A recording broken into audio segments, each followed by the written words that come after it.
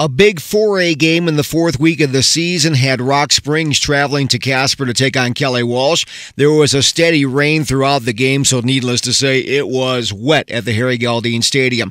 Kelly Walsh's first touchdown was engineered by quarterback Cage McComb, who scored from a yard out after a 39-yard run, so that put the Trojans up 7-0. Rock Springs running back Mason Randall had 118 yards rushing in the game, and he scored the first TD for the Tigers from a couple of yards out to even the contest at 7-all. Later on in the second, Kelly Walsh would regain the lead on a 38-yard TD reception from Brock Spiegelberg, so the Trojans in front yet again at 14-7. The teams traded TDs in the third quarter. Randall plunged in from a yard out. That was his second score of the contest for Rock Springs, but Kelly Walsh got a 62-yard gallop for a touchdown from Brock Spiegelberg for the winning margin, and he really had a solid game with 167 yards rushing. In a game with far less than ideal weather conditions, Kelly Walsh prevailed at home against Rock Springs. The final was 21-14. The Trojans are 3-1 on the year with a road game at Sheridan on the horizon.